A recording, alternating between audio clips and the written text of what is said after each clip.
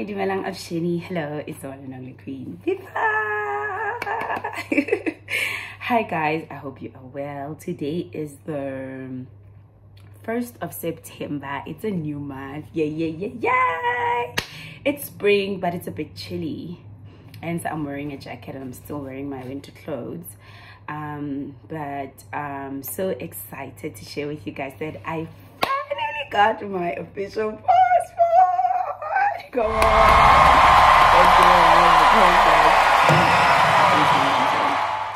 And I just throw it away. So I'm so excited guys because I got my official passport. I applied for, first and foremost, can I just give Home Office a round of applause because wow, the level of efficiency. But it's very, very unfortunate because only the efficiency part of this department efficiently works only for official purposes or for officials. So for me, okay, I'm happy. Like, I'm really happy about the service. I'm really satisfied, and it exceeded my expectations like 1,000 times. I honestly thought I'd get my passport sometime next week. I applied for it on Monday. As I told you guys, you've been watching the video and I've been updating you on Monday, which was the 29th of August.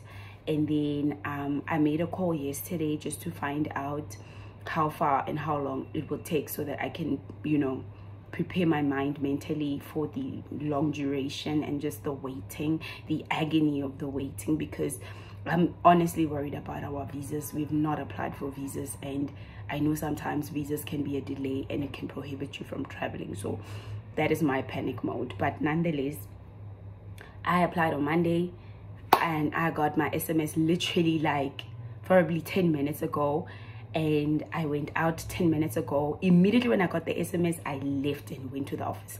Office is just next door my street where I work. So I was really glad that I actually did it around the perimeters and surroundings of my office, so it can be much easier for me to move from here and here and do the necessary procedures and steps. So I'm gonna show you guys my visa, but oh my gosh, I need to probably blur some things here because it does have my particulars and I can't share my particulars online, guys. Yeah, for security reasons, because we do have people that are out there to do some funny things. So first and foremost, the service was great. I'm going to give them like a 10 over 10. I'll give them an 11 because they exceeded my expectations.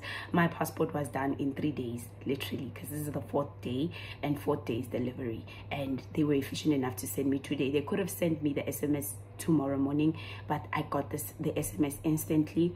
And then funny thing, I got to the service office and then I told them I'm here to pick up a passport, and then they said I have to wait in a queue.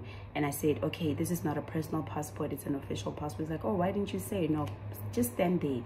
Gave me a ticket instantly. Within 2 minutes they called my ticket. I got my passport. Literally, I was in that office for 5 minutes.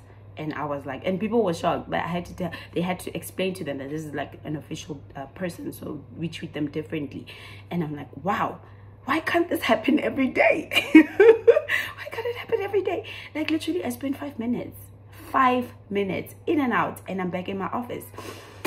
So guys, I'm so happy about the service. They were very helpful. No attitude, no funny business. It was spectacular.